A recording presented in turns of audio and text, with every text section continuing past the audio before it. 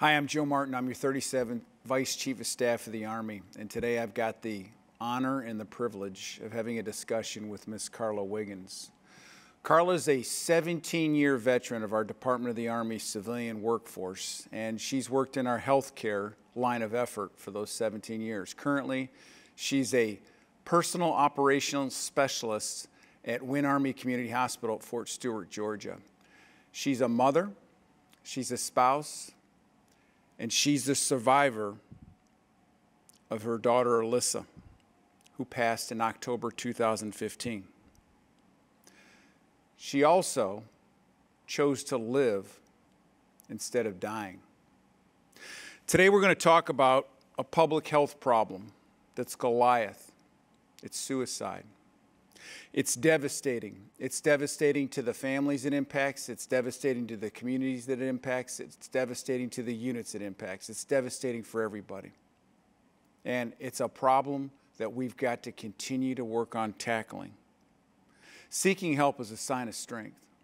And Carla's story is going to talk about the importance of that and what impact it had on her.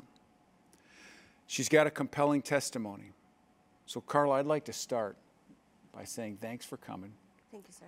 And please share with us your story. So as a Department of Army civilian, we get to sit through our ACE training every year. And so I remember in the summer of 2015, sitting in the back of the auditorium, doing the ACE training, thinking about the things I needed to do at work, thinking about the things that we tend to think about, right, which is, you know, they're talking to a group of people that's not me. This is not ever going to be anything that I'm going to have to deal with. This happens to somebody else. This happens to a certain type of family or a certain type of person.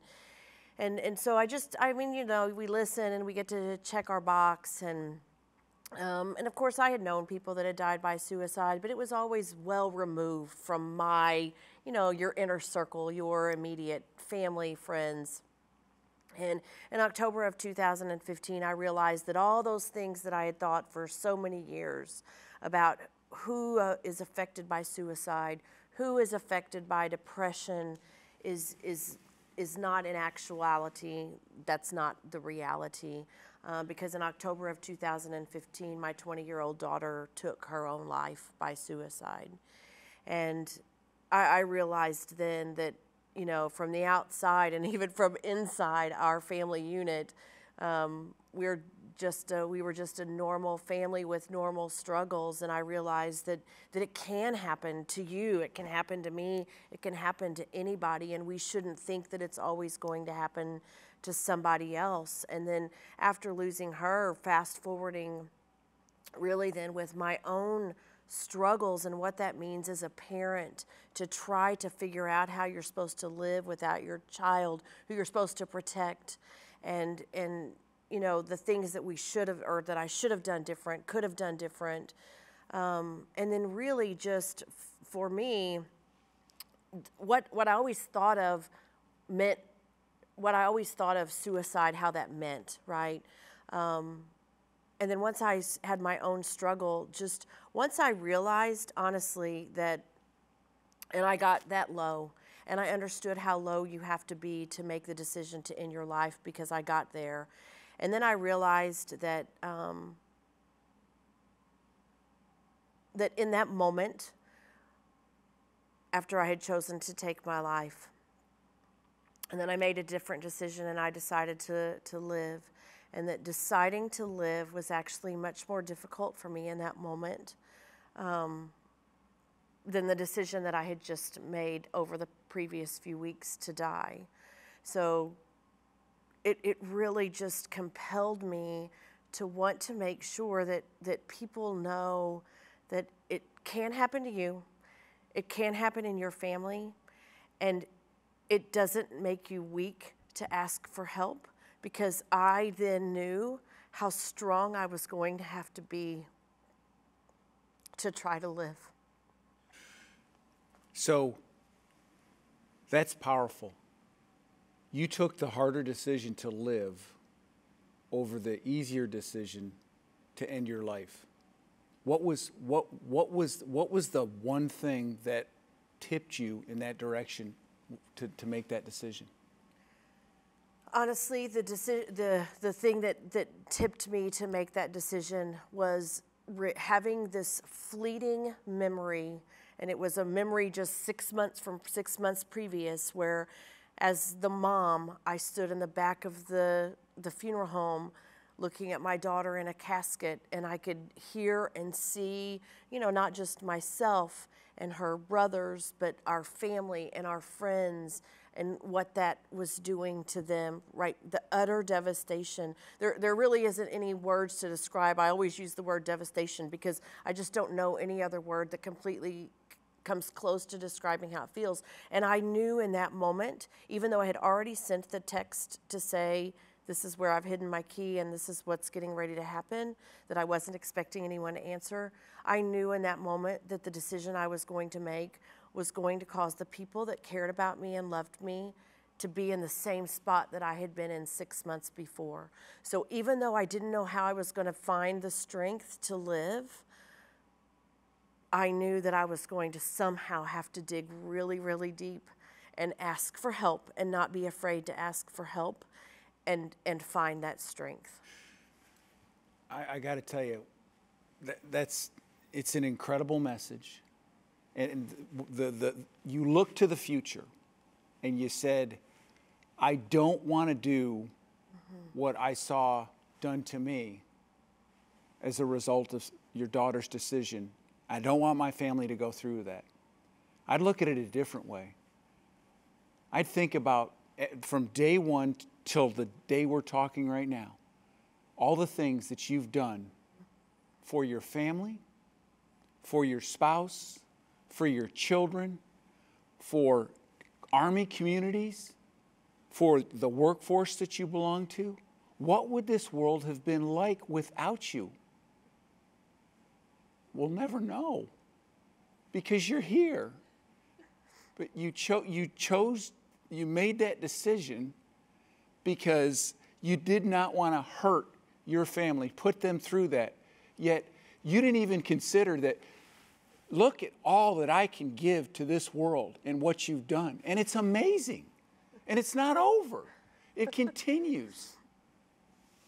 And so thank you for making that decision, because the world would have been a different place had you decided otherwise. And I know that wasn't what was going through your mind. No. And I can't imagine how hard it was. But we talk about seeking help. And you reached out to a friend, and you said that was the toughest part. You said, I need help. What happened from there? So my director, so the friend that I had reached out to was in the States, and I was in Germany. And so my director they talked to me through the night, texting, made sure I was okay. I did finally fall asleep for a little bit. She told me, she said, I want you to be at the office at this time. Don't care how you look, because I was a mess by then. Wasn't taking care of myself, wasn't taking care of my house. I just was not really functioning. And she said, I want you to meet me at the office at this time. She didn't even make me, I snuck in a back door, went straight to her office. She walked me out and she walked me in to behavioral health. And that was the beginning of me learning that it's okay if I reach out for help. It is okay if my friends really do want to know, and my family really does want to know if I have a day that I'm struggling. It is okay if I tell them that I'm having a day that I'm struggling. Because even now, 6 years later, having this conversation with you and knowing all that I have done and been able to do, and the dozens of people that I've talked to, doesn't mean that I still don't have bad days. I still have bad days. And it doesn't make me weak that I still have bad days. And so I really have had to learn and know that I can talk to you today, and I can meet with a group of service members and their families, but it doesn't mean that in 2 weeks I am not going to have to ask a friend, hey, I'm really having a bad day. Can you just come sit with me for a minute? And I just don't feel ashamed about that anymore, that it's okay. You know, Carla, everybody's story is different. There's different signs of struggling. And once again, you don't know someone has a problem, and they may not know they have a problem if they're not willing to communicate with each other. But, you know, People have relationship problems. People have financial hardships. People are less than connected. They might feel like they're a burden on somebody else, or they don't belong to the group of people they're with. All these can lead, in the end, to hopelessness. And when there's hopelessness, that can lead to less than desirable results. And the key is to make sure that everybody is connected. Connectedness is really important in the Army. And that's why we got programs like This Is My Squad. That's why we've got engaged leadership is something that we're training in our schools. It's something that we're emphasizing, so leadership at echelon with our resiliency councils across the Army. And we're continuing to work on not only building cohesive teams at the squad level, where soldier, squad leader, fellow soldiers, and families are connected together and they build relationships based on trust, mutual respect, and empathy, so they can build this cohesive team. And it's surrounded by an ecosystem of things that enable this cohesive team to do well. Because we've moved beyond intervention. Intervention and response is really important. We've got to understand how to respond when someone is entering crisis. But we're trying to move upstream with that with our prevention efforts. And that's what building cohesive teams is all about, and creating these ecosystems that surround these cohesive teams so that they can thrive as cohesive teams. We ask our leaders, do you care? And if the answer to that is yes, then do you know how to care? And we're not assuming that they do. And it's not because that they're not great people. It's just that it's not easy to learn how to care. It's not easy to understand the resources that you need to reach out to when you've exceeded your ability to help solve a problem. Like your friend saying, I can help you by getting you to some help. That's still helping. It's okay. But that requires resource education. It requires a continued effort in educating our leaders on the difference between prevention and intervention and response. But that's the direction we're going, Carla. And I would like to ask you at this point, what have you learned from all your experiences helping our soldiers and their families across the Army, continuing to live beyond that decision that you made, thank goodness, on the day that you made it? What have you learned? So I actually love that you talked about care, because one of the things that I've learned is that more people struggle than what we even can imagine, right? And maybe it's not maybe it's not the life or death decision that they're making, but the struggle enough that it could get there. And if it's not them, it could be their family member, it could be a child, and they just don't feel like they have anyone to talk to. I have learned that we are so busy. Life is so busy. Work is busy. Homes are busy. It is just very, very busy. And I think sometimes we forget to just stop and be kind. So when you talk about care, like caring about people, but you have to show that person that you care about them, because I can tell you that I care about something or someone, but if I don't show that someone that I care about them, then me saying that I care isn't what they need. And I think we talk about touch points or counseling. I talk about touch points and meeting with people. Sit down with them. Make it not always be about a work thing or something. Just make sure that you get to know them as much as they're willing to let you know them, so that you do notice a change in their behavior, a change in the way they act, a change in the way their work product is. But you have to let them see that you genuinely care about them and their well-being. And so I really think at the core of what I've learned is that we are so busy that we are forgetting how to truly just be kind to each other and to genuinely care about another person because they're another person and because they have something to give to this world as well. And we want them to be their best self.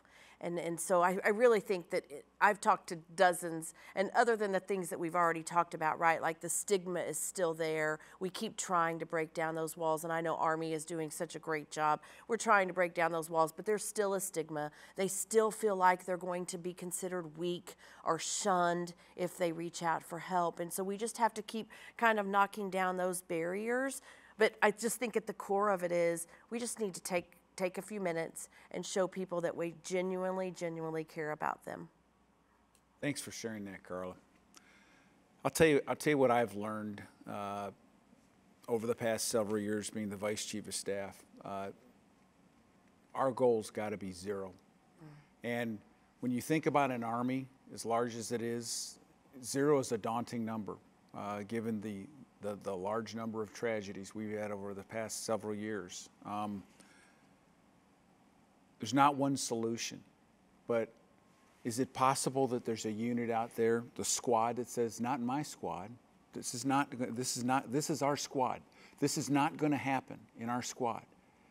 And they can show other squads how they're able to do that. And those other squads are able to realize that that's a goal for them. Well, you put 3 of those squads together, now you've got a platoon that says, our goal is 0.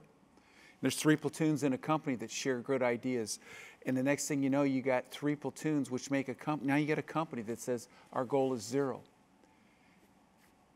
We can achieve it, but it's daunting. But we've got to start somewhere. And I can tell you, the place we start is with our squads.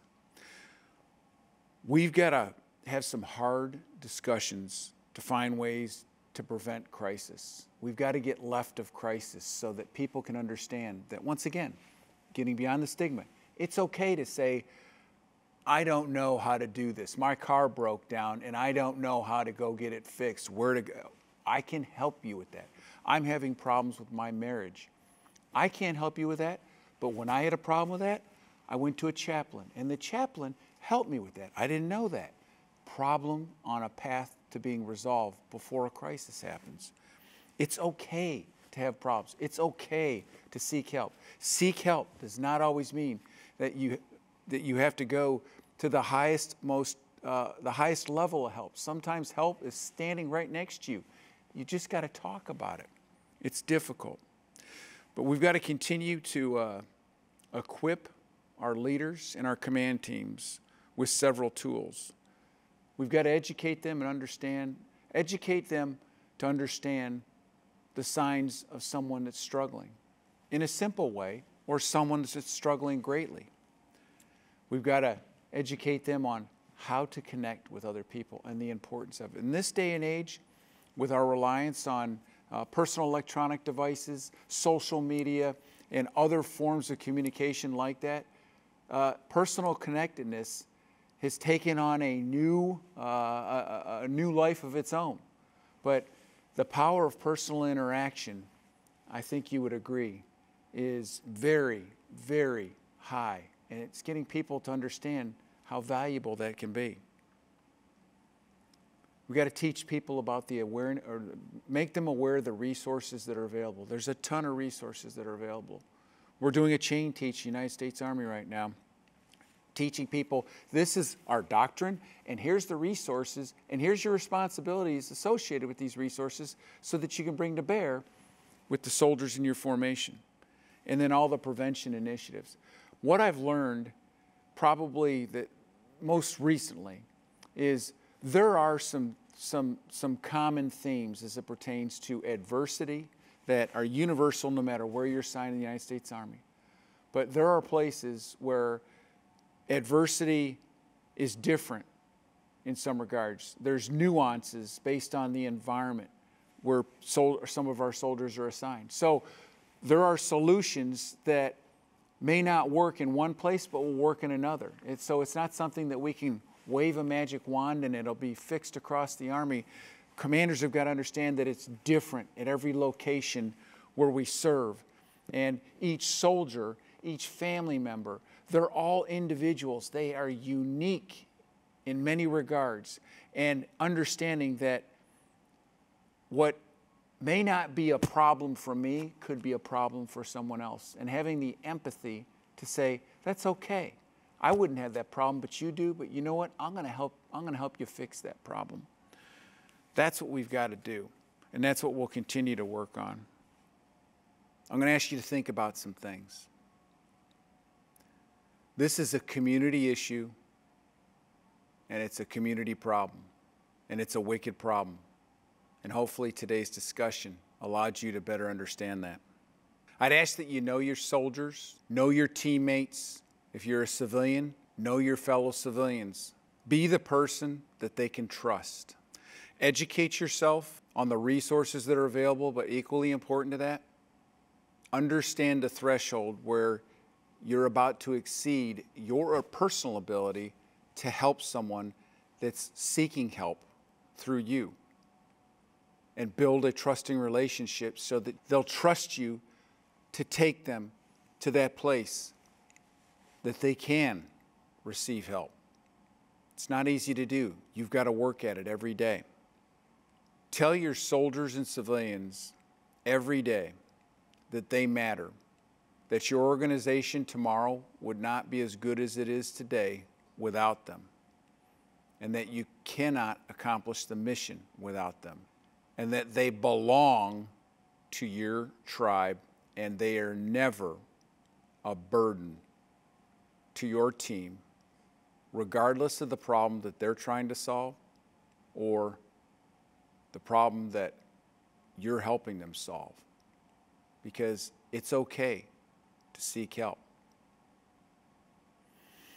Every single life is worth living. Army strong.